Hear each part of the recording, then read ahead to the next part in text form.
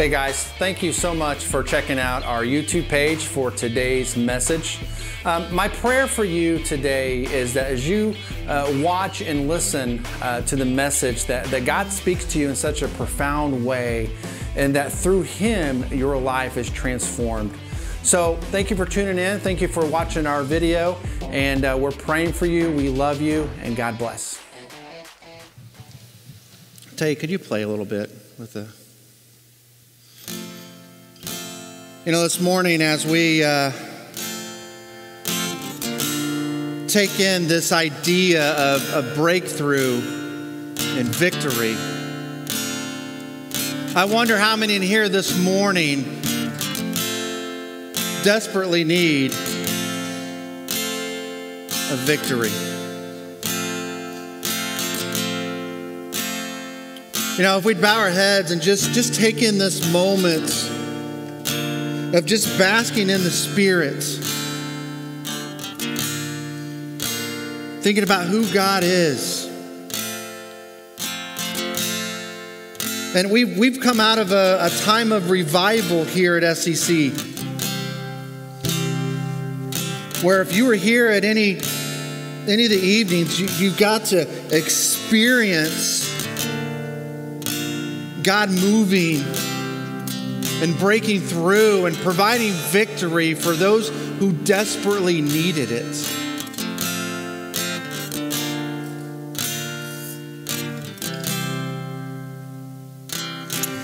Heavenly Father, God, thank you. God, thank you for who you are. God, I know there's a lot of festivities going on right now. We have a race just a couple miles away. We have people on vacation. But what's awesome, God, is whether we have people online or they're in this room or they're on vacation or at a race, God, we know that you are there with them as you are with us.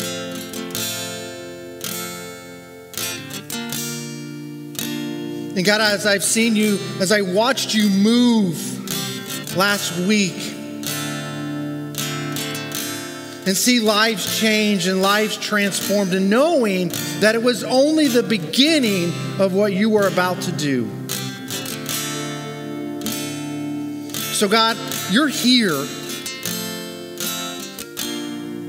And God, I'm so thankful. And as you stay here and your Spirit is here, Lord, I pray if there's one in this room and there's one online, that they would have an encounter and an experience like no other. God, use me as just a vessel to preach your word. Not my words, not my thoughts, God, yours. And God, we are careful and we are intentional to give you all the praise and all the glory. In your holy name we pray. Amen. You can have a seat.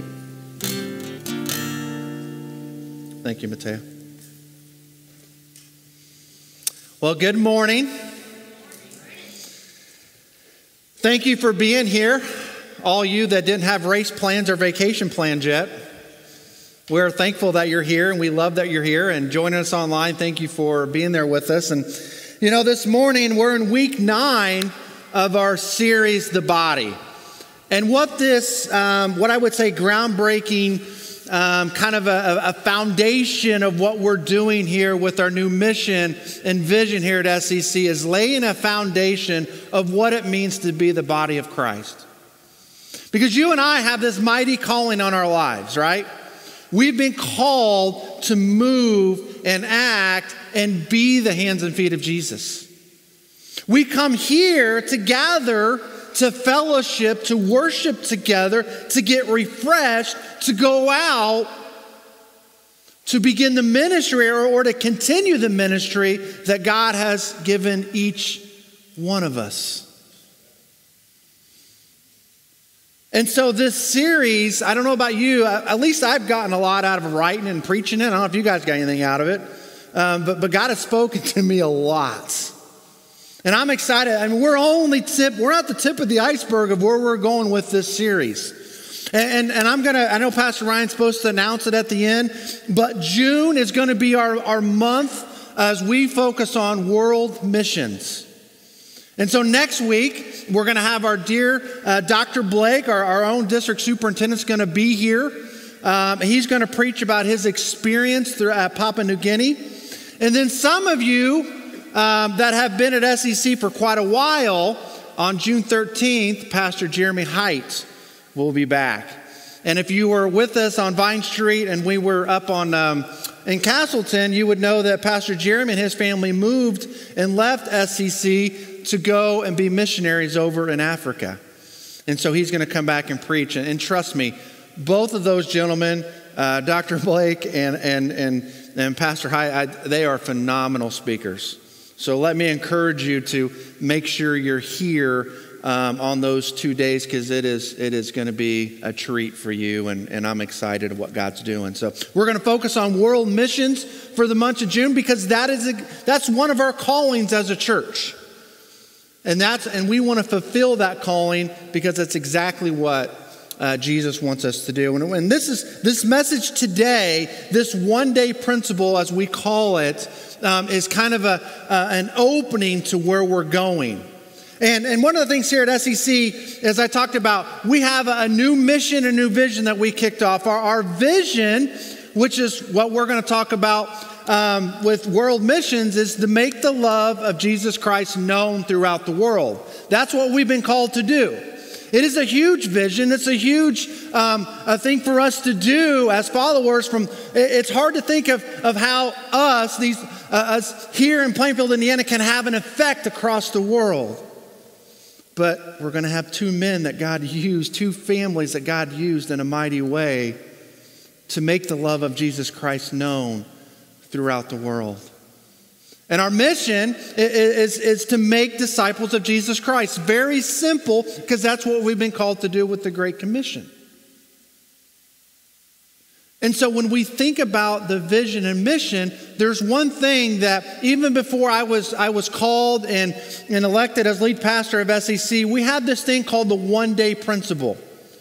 Now, if you've taken our membership class, you'll learn about the one-day principle, and it's basically you and I understanding that the one-day principle is based on that one day could be your day.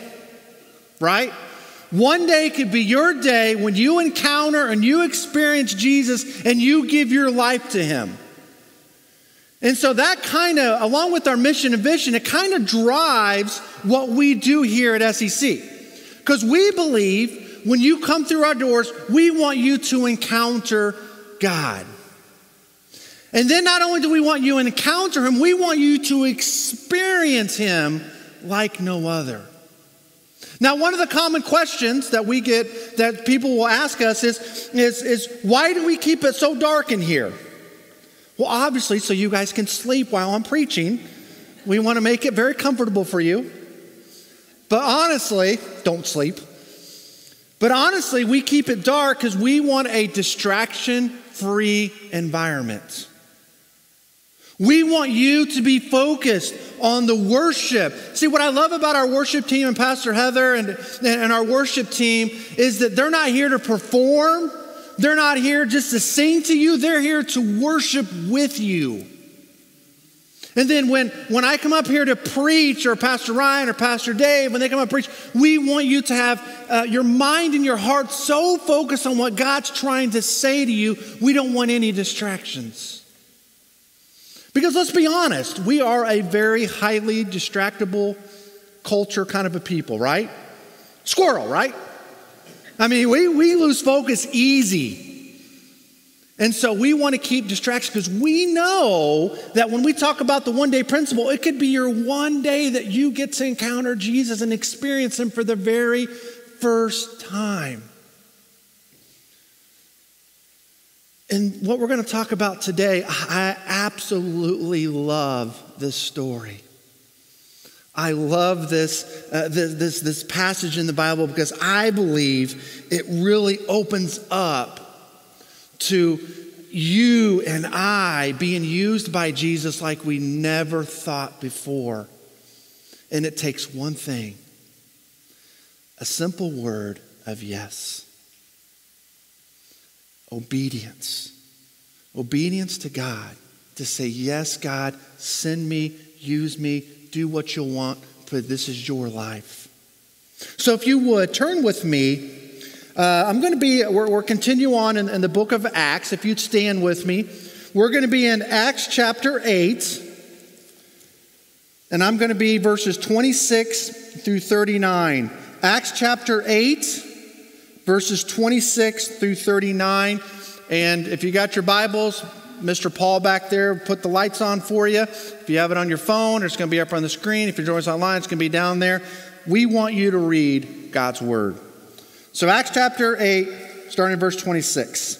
He says, "Now an angel of the Lord said to Philip, 'Go south to the road, the desert road that goes down from Jerusalem to Gaza.' So he started out, and on his way he met an Ethiopian eunuch, an important official in charge of all the treasury of Candace, queen of Ethiopians. This man had gone to Jerusalem to worship, and on his way home was sitting in his chariot reading the book of Isaiah the prophet. The Spirit told Philip, 'Go to that chariot and stay near it.'" Verse 30. "Then Philip ran up to the chariot and heard the man reading Isaiah the prophet. 'Do you understand what you are reading?' Philip said. 'How can I,' he said, 'unless someone explains it to me?' So he invited Philip to come up and sit with him. The eunuch was reading this passage of scripture. He was led like a sheep to the slaughter, and as a lamb before the shearer is silent. So he did not open his mouth. In his humiliation, he was deprived of justice. Who can speak of his descendants? For his life was taken from the earth." The eunuch asked Philip, "Tell me, please, who is the prophet talking about? Himself or someone else?" Then Philip began with that very passage of scripture and told him the good news about Jesus. As they traveled along the road, they came up to some water, and the eunuch said, "Look, here is water. Why shouldn't I be baptized?" And he gave orders to stop the chariot. Then both Philip and the eunuch went down into the water, and Philip baptized him. When they came up out of the water, the Spirit of the Lord suddenly took Philip away, and the eunuch did not see him again, but went on his way rejoicing. Let's pray. Heavenly Father, God, thank you.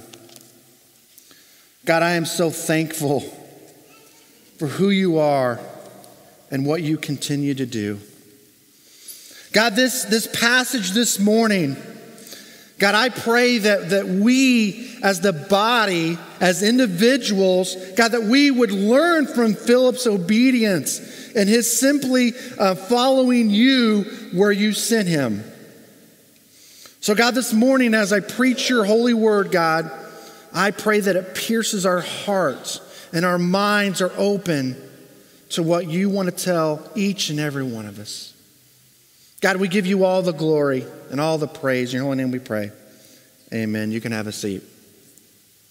You know, I love that story. You know, first of all, if you look at Philip, you know, I'm going to take you back. I mean, we've been gone for a little bit here between our basic training over there and our Mother's Day service and our revival. But I'm going to take you back to about a month ago when Pastor Ryan preached a challenging message called Help Wanted.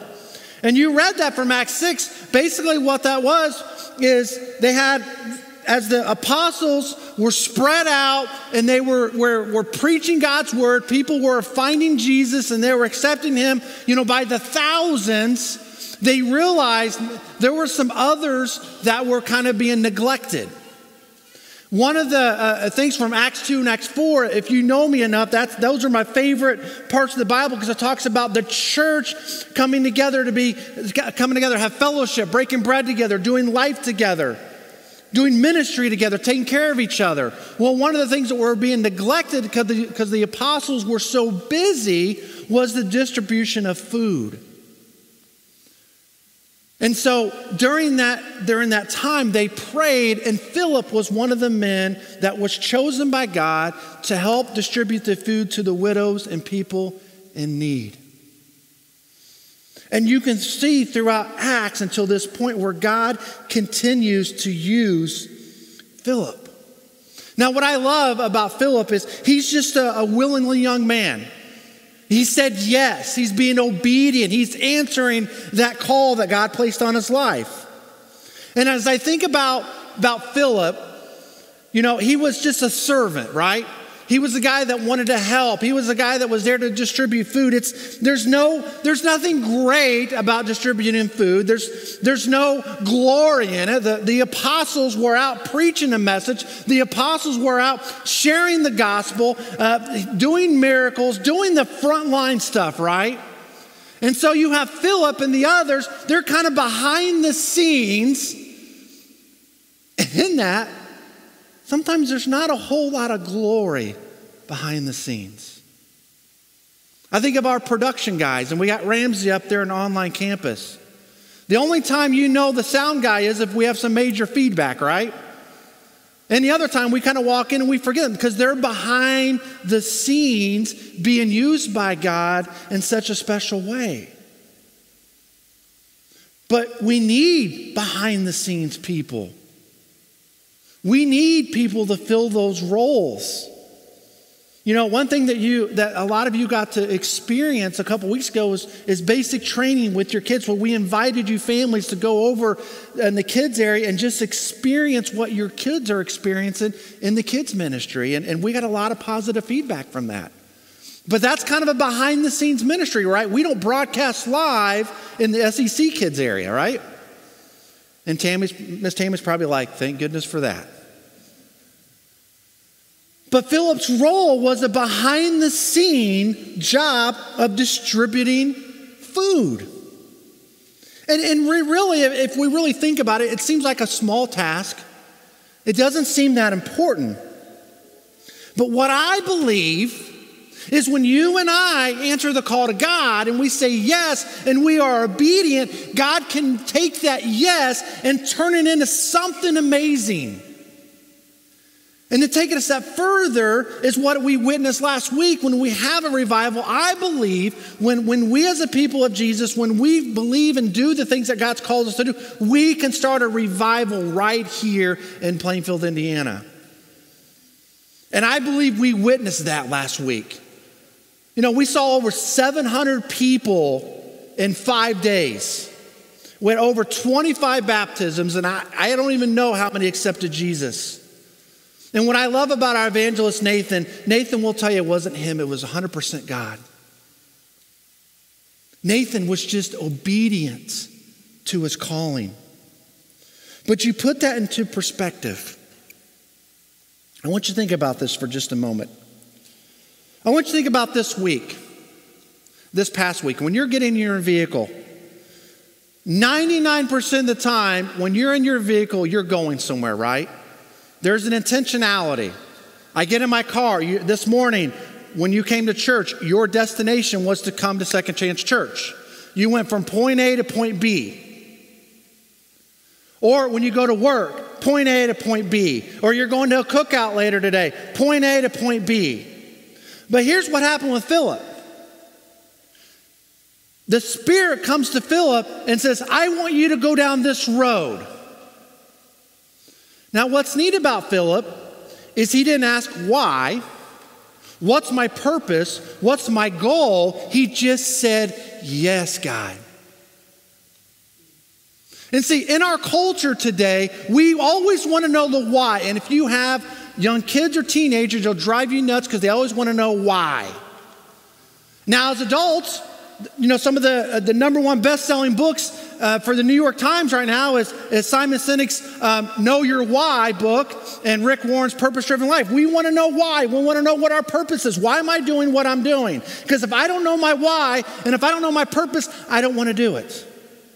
And that's something they kind of drill into pastors is sell your vision to the people. If they know the vision, if they know the why, they'll jump on board. Well, here's Philip. God calls Philip to go down this desert road and just go. And he went. He didn't know his why, didn't know his purpose, but he knew that he was going to follow God no matter where he sent him. How many of us would do that? How many of us are so in tune with the Spirit? When you hear the Spirit's voice, you know the Spirit's voice, and you know that God is sending you somewhere. I would imagine some of you probably don't, because I'm right there with you. Sometimes we're so busy and we have our goals and we have our schedules. And sometimes we're so busy because the enemy tries to get us busy that we don't even know where God is sending us because we're so distracted. Not Philip. His heart was in tune with God. His heart was in tune with the Spirit. And instead of asking why or where am I going, he answered the call and he went. And as you read further in the story, what's awesome is that he takes this eunuch and he sees him. And the Bible tells us in verse 29 and 30, it says, the Spirit told Philip, go to that chariot and stay near it. And then what did Philip do? He didn't stop like, oh, got to check my Facebook. I got to send this tweet. No, the dude ran, right? The Bible tells us he ran. Luke says he ran up to the chariot and heard the man reading Isaiah the prophet. And here's just what I find fascinating. I told you I love this story, so bear with me. What I love here is that he's reading from Isaiah 53. And I'm going to read a little bit for you here, because it's so good. 53 starting 4, it says, surely he took up our pain and carried our sorrows, yet we considered him stricken by God, smitten by him and afflicted. But he was pierced for our transgressions, he was crushed for our iniquities. The punishment that was brought us peace upon him, and by his wounds we are healed. We are like sheep have gone astray. Each of us has turned to his own way, and the Lord has laid on him all the iniquity of us all. Verse 7, he says, he was oppressed and afflicted, yet he did not open his mouth. He led like a lamb to the slaughter, and as a sheep before her shearers is silent, so he did not open his mouth. Here's what's happening. Here's what's happening. The eunuch is reading the prophecy. The eunuch is reading the before story, the prequel. And he doesn't know what he's reading. Because for him, it doesn't make a whole lot of sense, right? He doesn't, the eunuch and those guys, they don't have the Bible, right? Paul hasn't been called yet. So half the New Testament hasn't been written.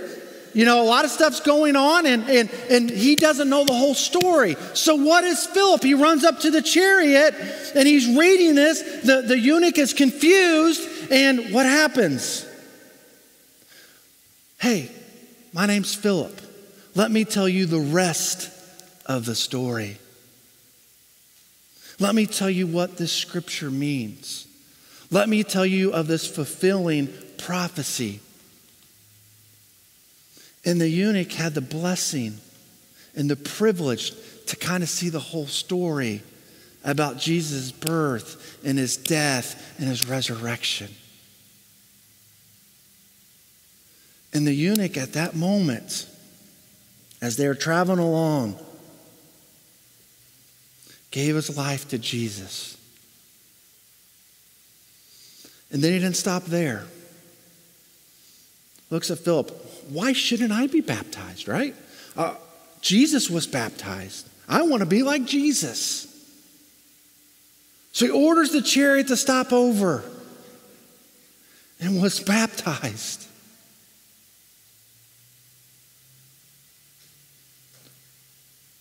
Right time, right place, right moment.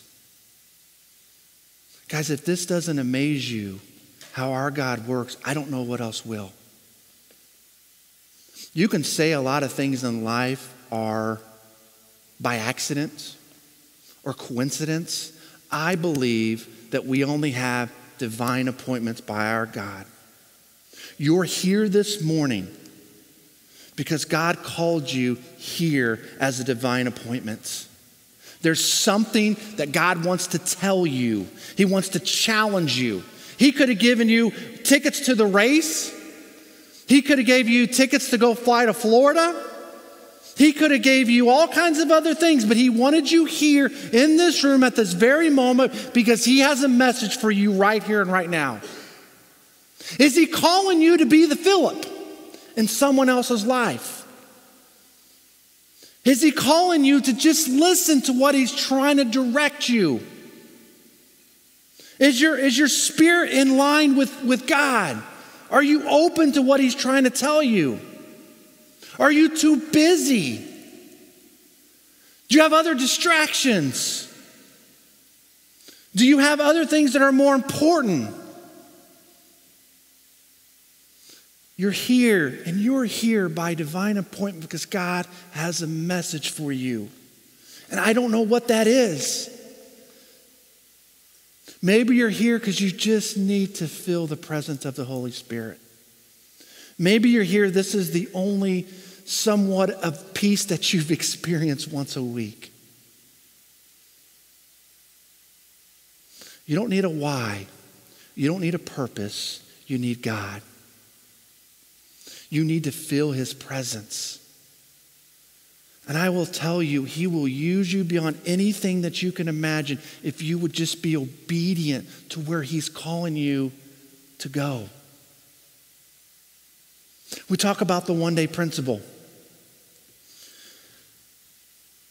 God will use you to be someone's one day, to share the gospel, to share his love, if you would just allow him to use you. I want you to think about something. Did I tell you I love this story? You probably tell I'm a little fired up. Here's what's really neat about Philip and the eunuch. If you'd show that map. I want you to know this. So I got to get really close because I don't have my glasses. So in this area, in this map, you have Kenya, Sudan, you have Somalia, Yemen. You have all these countries that surround Ethiopia, okay? And in all those countries, they have one thing in common. Can anybody tell me? This is school. Anyone? What do they practice? Muslim, right? All those countries are Muslim-dominated countries. Here's the neat thing about this story. Ethiopia is a 100%, and I shouldn't say 100%, but 70% of Ethiopians are followers of Jesus Christ. Kind of neat, isn't it? And here's some other cool facts. I did a lot of studying. I watched a couple of BBC on YouTube. Here's a cool thing. They were a Christian nation before the Empire of Rome. And here's another cool thing. They were the very first nation in the world to have Christianity as their main religion. Now, the Bible doesn't tell us about the eunuch and if we went back, but I have to believe, and I'm believing in how powerful our God is that started on that day, on that road, when Philip said yes, and he was obedient, and he preached, and he talked about the gospel, and he showed the eunuch who Jesus Christ was and is. And here's Ethiopia now, just a rich country of followers of Jesus Christ. Philip started out simply distributing food. He wasn't a politician. He wasn't a pastor. He wasn't anything where he didn't write like a bunch of books in the New Testament. was just a man that was obedient to where God was sending him. And what I love about this, you and I can be a Philip if we are open to where God is leading us. You and I could be a part of someone's one-day principle if you and I would just be obedient to where God leads us. I believe in my heart, I believe our God is so powerful. Our God is so powerful, and He loves this. He loves us so much that He would use you, and He'd use you and you to not only change one person's life, but I believe He could spark a revival through you and in a country. By you just saying, yes, God.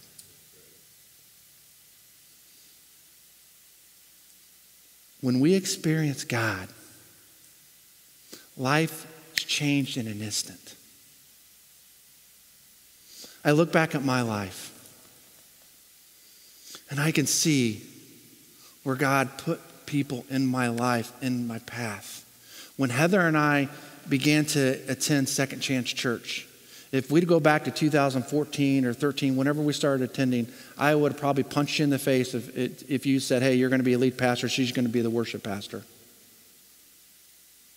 Or I thought you'd drinking a little bit too much alcohol. But see, that's what brought it. And I remember it was a Saturday night service. You know, Nevaeh and I were like, hey, we'll go check this church out. Josh is leading worship, and we'll go check this out. And we went there, and it was just like, wow. And then we went to the family, like, well, let's check it out. We don't want to really go to a church in Castleton. I mean, it's quite the drive from Plainfield. I mean, we weren't as far as Stylesville, Andy and Heather, but we were. It was still a drive, right? So we didn't intend to get hooked and loved and fall in love with this church. But we were obedient to where God was calling us. It was to say yes. And God takes that yes and transforms it into something you'll never, ever imagine. As the worship team comes forward, I want to tell you something amazing last week. I'll be honest with you. The revival for me, coming up to the revival, I just did not have. I was excited, but man, there was just so much work behind the scenes that had to go on. But it was the first night of revival. And we had a baptismal set up. And there was this young man, full of energy. And he says, I've got to be baptized. I've found Jesus. I've given my life to Him. I don't want to wait. I want to be baptized. And so we walk with this guy, and he gets in the water. And if you go to Nathan Harmon's Facebook page, you can see it. You can see Pastor Rob and I baptizing this gentleman. And it's a video for a promo that's coming up for one of his next revivals. But we baptize him, and he comes out of the water. And he is jumping up and down, screaming, hollering, yes, God, yes, God. Because he'd been living a life of misery. And what I noticed, what he showed me, he pulls up his pant leg, and he's got a GPS device on his ankle. He says, I've been using my life, and I've been throwing it away, and I've been doing this, and I've been doing that. I've been into drugs. I've been committing crimes, and I'm on this GPS monitor device, and I'm tired of living this way.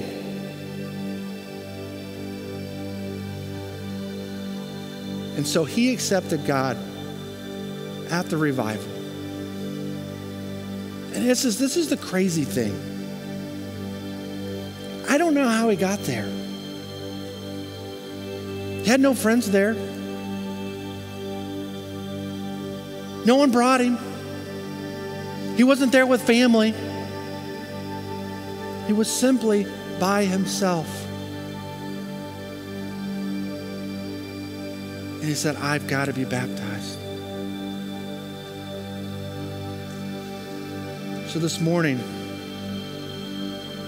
my question to you, Second Chance Church, are you ready to be a Philip in someone's life? Are you ready to say yes? Are you ready to be obedient?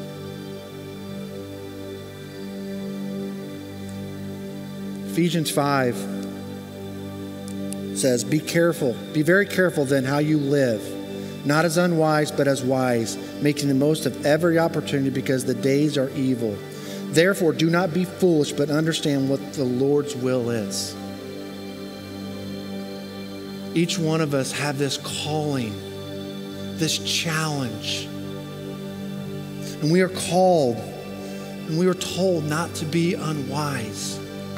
We are called to share the gospel. We are called to be loved. We are called to be the body of Jesus Christ. If you don't tell your friends and your neighbors and your loved ones, who will? If they don't see what Jesus has done in your life, who's going to show them? If you say no, that I don't want to be the Philip, then who's going to fulfill that role? Church, this is us. This is our time. This is time to spark that revival. It's time to begin to love and to share the gospel because hell is real. But so is heaven. So this is my plea, my encouragement, my charge as your pastor. Begin today, right here, right now. And just have a spirit that says, yes, Lord, I don't need a purpose. I don't need a why. You just send me like you sent Abraham, like you sent Philip. And trusting and believing that God is going to send you exactly where you need to be, exactly the right moment in exactly the right place. That's how awesome our God is. He will put the puzzles together if you would just say yes.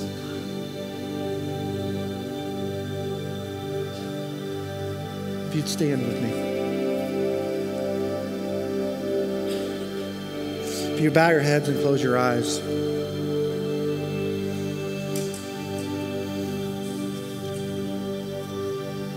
I want you to be in a spirit of, in a posture of just being open. What is God trying to tell you in this moment right now? Is He putting someone on your heart? Is there someone that God is calling you to share the gospel with? Is there someone that you know of that desperately needs to know the love of Jesus? Is it a neighbor? Is it a friend? Is it a loved one? Who is God calling you to be that person's Philip, to fulfill that one-day principle so they can encounter and experience God like no other? I promise you, if you seek God and you pray and you're open to where God is leading, He will take you exactly where He wants you to go. So as I pray that your heart and your mind is open and that you would hear God speak to you and you would go and be obedient to where He's leading you. Heavenly Father, God, thank you. God, I give you praise and glory. God, what I love about Philip and so many of the other men and women of the Bible is they were just people. They were just people. They were obedient. They were willing. And God, when you can take our obedience and our willingness, God, you can turn it in and you can make something glorious. Because that's what you want. So God, I pray that this church, our hearts, our minds are open to what you're leading. God, I can't thank you enough for what you do and what you've continued to do. I know there are some exciting times ahead of Second Chance Church. And they're only exciting because, God, you're right in the middle of those exciting times. God, we love you and we praise you. In your holy name we pray.